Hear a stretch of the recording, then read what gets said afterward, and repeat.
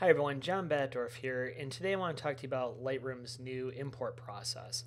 Now Adobe recently released an upgrade to Lightroom about a week and a half ago, I guess, and it caught a lot of us off guard because the changes really weren't well communicated to the community. And the big change is the import process.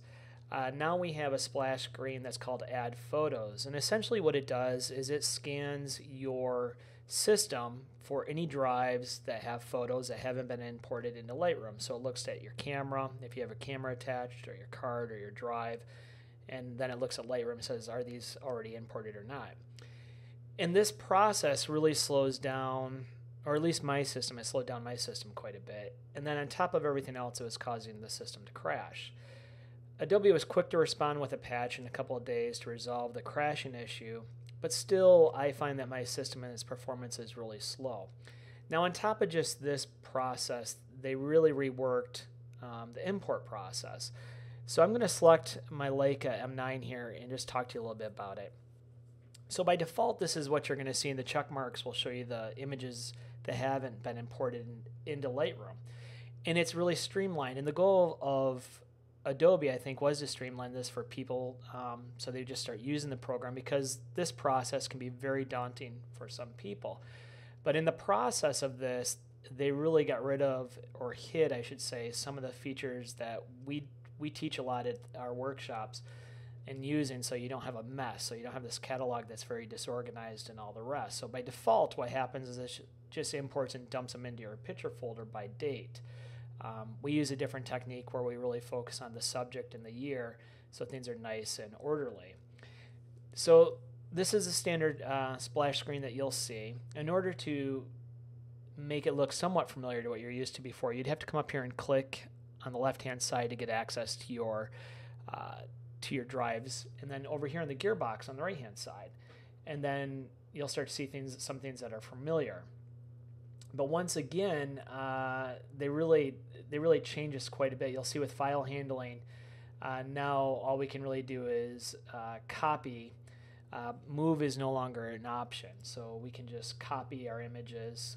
Now, why would you need to move? Well, if you scan images to your hard drive and you need to move them to location in Lightroom, or designate that location in Lightroom, is really quite handy. So having move gone, while probably not a feature that was used a lot, frankly, was kind of nice to have. You'll find under Advanced are some of the features such as converting to DNG, renaming your files, and some of the presets.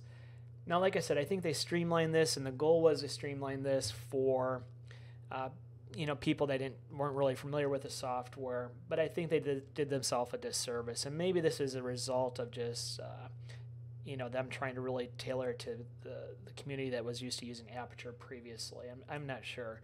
So what I'm going to talk to you about isn't so much about our process and what we recommend for importing, but how to turn off at least a splash screen so that you can at least just come to this dialog box without having to worry about doing the add photos and possibly slowing down your system, at least until Adobe releases some future generation upgrades that improve things.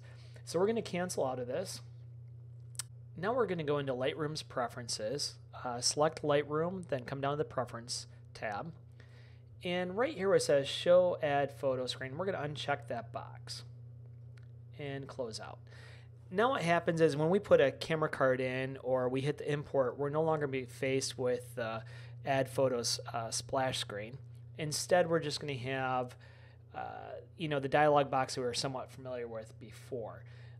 So this I found really stabilized my system, and like I said, I assume Lightroom will have a couple more upgrades to come. This is the first real stubbing of their toe that I've seen, at least in 3 to 4 years of this degree, and so I have high hopes that it's going to get resolved quickly. So for right now, I would just leave Add Photos unchecked. Frankly, I'll probably leave it unchecked unless they make improvements that make sense for me to use it, because I really know where my photos are at and I don't really need the system to be scanned. So if you have any questions, feel free to drop me an email at john@batdorphotography.com. Thank you very much.